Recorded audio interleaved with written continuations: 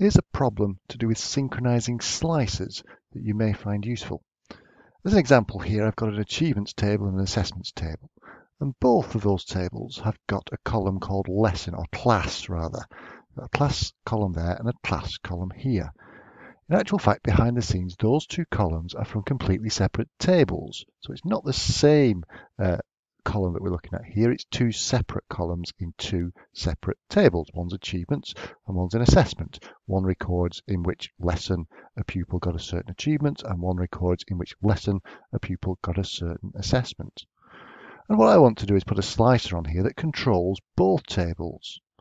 If you try this, so if I had a slicer now, I have to initially choose one of the slicers, and I'm going to choose the slicer based on the course that's located in my achievement file here.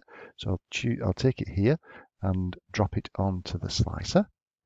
So that creates a slicer that lists all the lessons that are in the achievements table down here.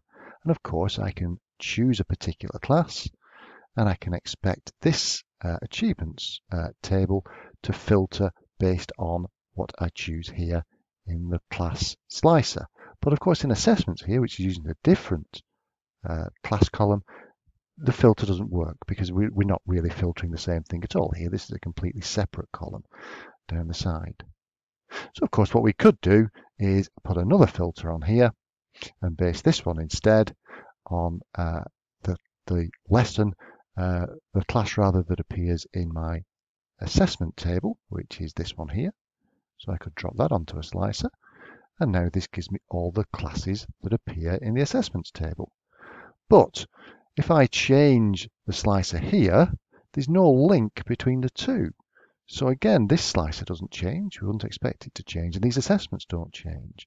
So these two halves of the screen are still effectively separate from each other. But there's a relatively easy and quick way to link these two slicers so they are synchronized.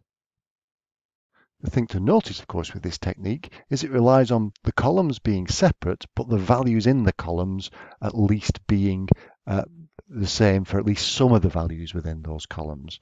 So yes, I know I've got this particular lesson code does appear in both tables. Obviously, if it's a completely different set of lesson codes, this wouldn't work. But assuming at least some of these values are common between both tables, this should work. Okay, how do we get this to work? Well, what we need to do is open up the Sync Sliders pane. Now, you'll find that is on the View menu. So click on the View menu if you've not done so already, and click on Sync Slicers there. And that comes up with a list of all the slicers that are on the screen. Now, you have to do this with each slicer in turn. So I've highlighted the first one here, and under Advanced Options, I'm going to give it a name. So I'm going to call it Class Group. And then I'll go to the next slicer and give that a name too. I'll give it the same name. Now, it has to be the same name. So this is how it's going to link the two, by having the same class name for each. So once you've given them the same name,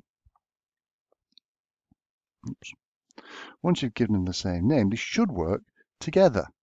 So if I choose this class here, which I know exists in both sides of the table, you'll see that immediately both sides of the table synchronize to show that particular class. So I'm seeing this one class here, 10x MA3 on this side and 10x MA3 on that side.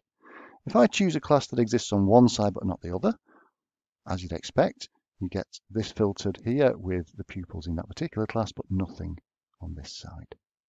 But so long as the class appears on both sides of the table, both sides will work in synchronization. And you'll see there that I've highlighted 11x MA3 on this side, and although I've got to scroll down a little bit, 11x MA3, lo and behold, is highlighted on this side. So both slicers now working together. Wherever there's an overlap in the values, those two slicers will work together. So that's a really useful technique for synchronizing two separate slicers.